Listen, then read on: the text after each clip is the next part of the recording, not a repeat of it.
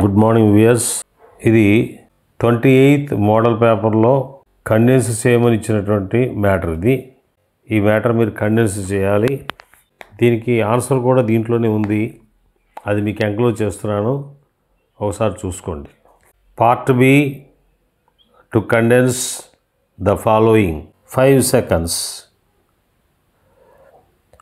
Professor Menon, scientific advisor to the Minister for Defense, said, "For me as an Indian, it is a great honor to have been invited to deliver this lecture in memory of late Jawaharlal Nehru, our former Prime Minister and the great architect of modern India. He was one of the great Indians of our times and was essentially a scientist at heart, who devoted great attention for the development of science and technology in India. I want to speak briefly today about the role of science and the responsibility of scientists in national development, with particular reference to India.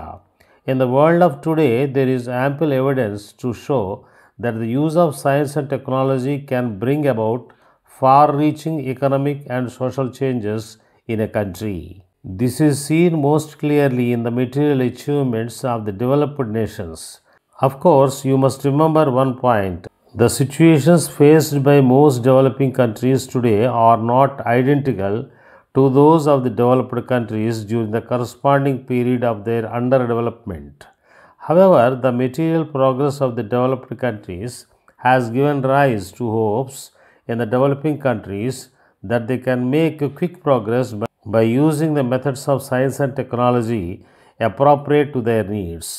The importance of science and technology is embodied in the scientific policy resolution, which is also adopted by our parliament.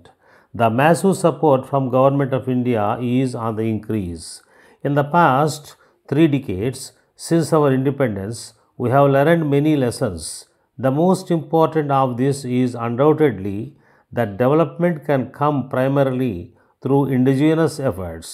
The early theory of development based on massive capital inputs from outside is now no longer regarded as meaningful.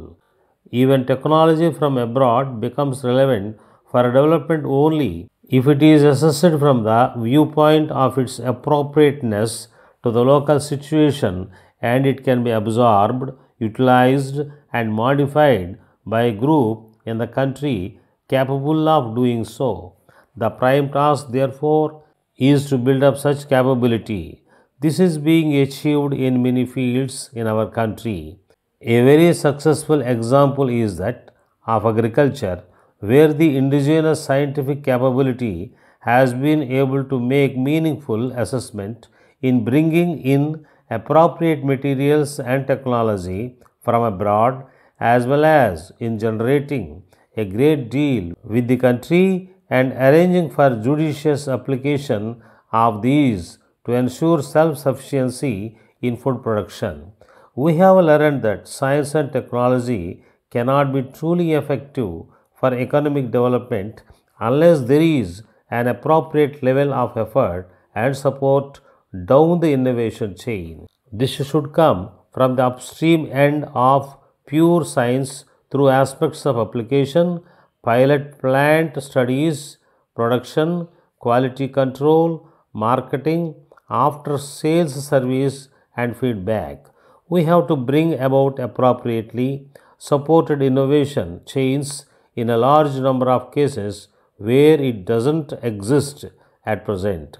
It is an important factor to define on an overall national basis the priorities to be assigned to various sectors and to various types of activities, and to guide the science and technology effort appropriately.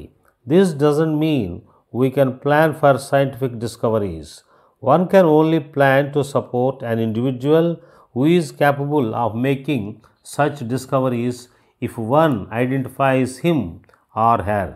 But planning is needed for areas of application and development. In the case of rural development, it is important to ensure both self-respect and self-confidence in the community which is approached. A large number of groups and institutional structures in the country have already started to work on the application of science and technology for rural development.